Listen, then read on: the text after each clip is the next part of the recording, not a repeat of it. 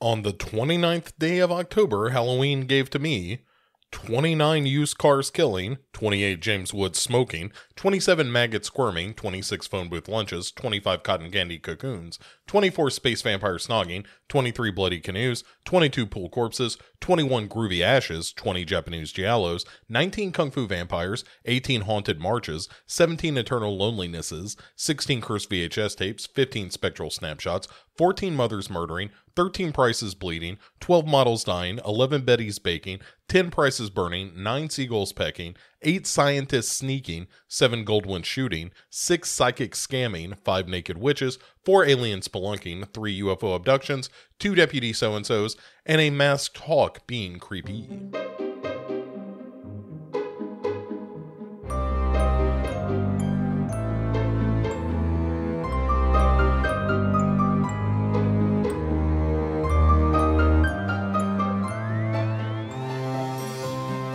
Well, hello there, Halloweeneries. I don't know. We should come up with a name for that. Drop by Discord. Let me know what the name should be for people who listen to all of these 31 days of Halloween episodes. There's only a handful left, obviously. This is the 29th of October. So first of all, I hope you are having a tremendous Saturday. This is the day that most people are going to be out trick-or-treating. Look out for Plymouth Furies, obviously, if you are out there trick-or-treating, either yourself or with kids. And I would like to start off by saying, not only is this part of the Stephen King retrospective, this is the only John Carpenter movie on the list this year, which feels a little light in the Carpenter realm, but what are you gonna do, right? Like, Christine is a movie that isn't often talked about among Carpenter's best, and I'm gonna probably reveal myself to be a bit of a fanboy of Christine, both as a book and as a movie here, but that's okay, because I'm going to delight in all things Christine during this conversation. Even though it's not considered one of his major works, I think it's really good. And Carpenter himself, in fairness, did this movie after the failure of The Thing. This movie, came out the year after The Thing. The Thing didn't do well. Carpenter was looking for another project to do. He was going to do Firestarter, and that was taken away from him because of the failure of The Thing, which, one of those things that's hard to wrap your head around, that one of the great horror films of all time was sort of a critical and financial disappointment. But, well, what are you gonna do? The Thing is maybe my favorite movie of all time, depending on the day you ask me. It's just the best. And I don't think there's anyone that really argues that it's one of John Carpenter's best movies, if not his best movie. A lot of people love the original Halloween, or Escape from New York, or They Live. I mean, there are contenders, but Big Trouble in Little China, I would argue, is among his finest work, just because it's such a unique vision of a film. So, regardless, Christine, not often mentioned in that group, but I think it's one of the most straightforward, incredibly competent, and that may be damning with faint praise, but it's just really good. And it's good from, I think, start to finish. And it's hard for me to divorce the book and movie in some ways, because I had read Christine a number of times. I've still got behind me on the shelf, as I talk about the movie. There's a hardback of Christine that I've had for, 30 years. Whenever the book came out, I got a first edition of it, and have had it ever since. It's a terrific book. And even in the Stephen King oeuvre, it's kind of a lesser novel, because it's a schlocky premise, right? It's here is a haunted car, what kills people, who do it wrong, and it's kind of a silly idea. And I think Carpenter has said as much, that, hey, I did this movie because it was a movie I had to do. The premise was a little silly. But, he's clearly not no pun intended, asleep at the wheel in directing this movie. Because, for one thing, he did the music, or co-wrote the music, and it's a great Carpenter score. And more than that, it's beautiful to look at. There's a lot of lens flare going on in Christine, which I'm totally fine with. I know, J.J. Abrams got a drubbing for the lens flare in his Star Wars film, but I don't care. Again, I think that the use of it in this movie, so a lot of Christine is about nostalgia, right? The old music used, it's an old car, all of that stuff, and in a way that is somewhat prescient and certainly relevant these days. There is a criticism, I think, of nostalgia, of the haunting quality of nostalgia, if you will, that it's corruptive to some extent, that you can't live in the past, and there's themes of obsession and that kind of thing, but it is I think relevant in a lot of ways because of that. But let's get to the meat of this. A couple of other notes before we jump into plot. Alan Howarth, perhaps, also co-wrote the music here, and he was working with John Carpenter on things like Escape from New York and Halloween 2 and Big Trouble in Little China and Prince of Darkness, and he one of the guys who helped to realize John Carpenter's musical vision. And then you have Don Morgan as the cinematographer, who is, by the way, the same cinematographer who did the movie Seven. And what else? Oh my goodness. Did the TV movie Elvis with John Carpenter, probably where they first ran across one another. Did Starman, which I think is a great looking movie. And just to be clear, Don Morgan did not was not DP on Seven, but he was on the crew. He's done a ton of television work, but I think Christine looks amazing. I think it's one of Carpenter's best looking movies, and I think it also benefits because Carpenter tends to be fairly experimental. He certainly likes to play around with some ideas in his movies, and sometimes that can get away from him.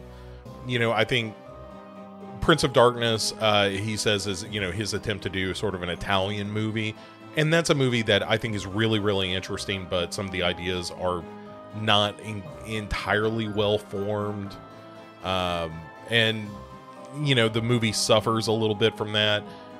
Big Trouble in Little China, even, there are moments in that where, look, I love it, don't get me wrong. I think Big Trouble in Little China is one of the finest in Carpenter's catalog, which means it's one of the finest movies ever.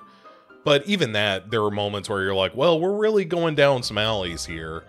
But Christine is a self-contained story because it's a fairly short King novel. It doesn't meander the way that like an It does, or Bag of Bones, or one of his big sprawling The Stand, that kind of thing. It's a handful of characters. It's a pretty simple story of a couple of friends, Dennis and Arnie, who are going to high school. Arnie is a bit of a nerd. He's a little bit put upon by some of the local bullies, and one day he sees a car that turns out to be the titular Christine, 1958 Plymouth Fury, and there's a great line, and I think it's definitely in the movie, and I think it's pulled directly from the book, where when Dennis is asking him why he buys Christine, because Christine, when Arnie first encounters the car, is just a rusted heap of junk. And Arnie says, I think it's because for the first time I saw something uglier than me, and I knew I could fix her up, and I could make her beautiful. And it's kind of a heartbreaking idea, is that, and again, in the movie he says, I know what I am.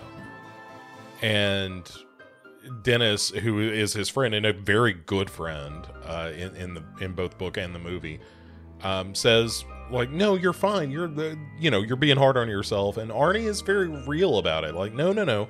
I know who and what I am. I know where my place is in, this hierarchy of high school, and, where I am, both in regards to my parents. His parents kind of run his life, and that, Dennis is, I think genuinely a friend to him, but the way that Arnie sees it is that it's a little bit of a charity thing, that, Dennis and Arnie grew up together. They really care about one another, but Dennis is a popular guy. He's, on the football team, and he has one of the cheerleaders lusting after him and all of that. And Arnie isn't. Arnie is much more reserved. He's much quieter. He's a little bit of a loser, despite the fact that he seems pretty smart. But at that point, nerds back in the day, ladies and jelly spoons, nerds were not considered cool in any way. Like being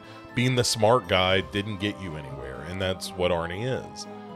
And so when he sees Christine, there's an immediate attraction to the car, and he ends up buying the car for $300. One of the great scenes in the movie is where George LeBay's brother is selling the car and says, I'll take $300 for it, and or I'm asking $300, but I'll take $250. And Arnie says, whatever you're asking, it's not enough. And Dennis kind of shakes his head like, oh, Arnie, come on, man. You don't want to overpay for this. And even like Dennis privately says to this old man, like, come on, man, give this kid a break. He could buy a much better car for that kind of money. Or, in 1978 dollars, a much better car for $250, $300.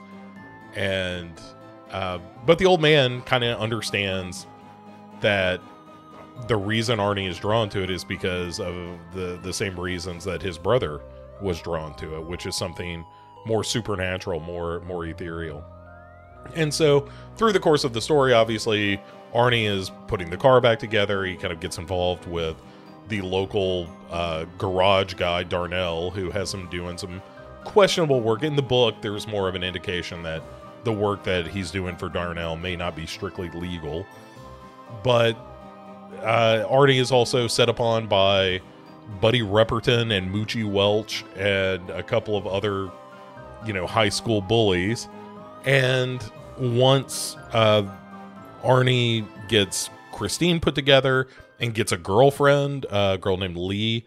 I think this is one of Alexandra Paul's first movies, who plays Lee in the film. But Buddy Repperton and his boys go to destroy Christine, and do, but Christine will not stay dead.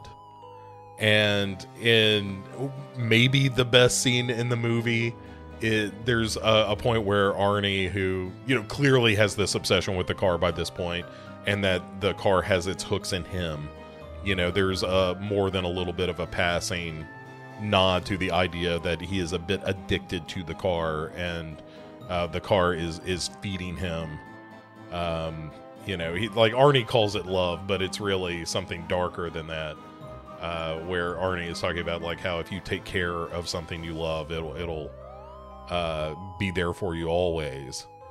And although love, as he puts it, is ravenous, that it'll eat you up. And again, more of that addiction, obsession kind of talk. But in the moment when Arnie finds his car destroyed and it is putting it back together late one night in Darnell's garage all alone, he hears the car kind of repairing itself, and he takes a step back and recognizes like, oh, this car is something more than just a car. And Keith Gordon plays Arnie, and I think he's great in this, and he says, show me. And the car repairs itself, and it's a great set of special effects. The effects in Christine are still among the best in any of the Carpenter films, and I'm including the thing like the technique they use to make this car come back to life, that all the dents and everything come repair themselves. I think it just looks so good. It works so well. This is another one, when we talked about The Blob and how a remake of this movie featuring CGI would be just the worst possible idea. Just use the same effects you did in this film, or the same techniques, and it looks so good. Because it's real, right? It's actual, metal and plastic and that kind of thing forming and reforming, thanks to reversal photography. But it still works. And so once Arnie knows that Christine is supernatural and in many ways unkillable, then we're off to the races story-wise as Christine starts tracking down and killing the other bullies that destroyed her, and as well as Darnell, who gets a little too nosy and certainly seems to understand and tries to kill Lee, Alexandra Paul, when she represents a threat to Arnie's affections. And then once the bullies start dying, that's when we get Harry Dean Stanton showing up as Junkins, the local police that believes that maybe something is going on that Arnie isn't telling him about. It's really something. How the book, I think, takes its time a little more than the movie, though. In many ways, this is why it's tough for me to fully appreciate whether the movie is as successful as I think it is, or if it's just such a good Cliff's Notes of the book, which I'm very fond of. That's why I enjoy it so much. But I think all of the performances are fantastic, and Harry Dean Stanton isn't in it enough for my money, but it's fun when he shows up. But anyway, all of this culminates in a moment where Dennis and Lee both agree that something is going on with Christine, that Christine has to be stopped to try to save Arnie. And so there's a big showdown in Darnell's garage with a bulldozer and Christine, and it's just the best. So that is the plot of Christine. I've kind of mentioned along the way what I think works about the movie, and I think it all does work really well.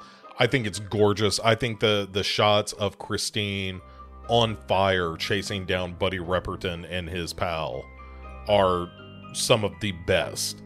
It borrows heavily from the book. A lot of the dialogue and so forth is clearly taken directly from the book.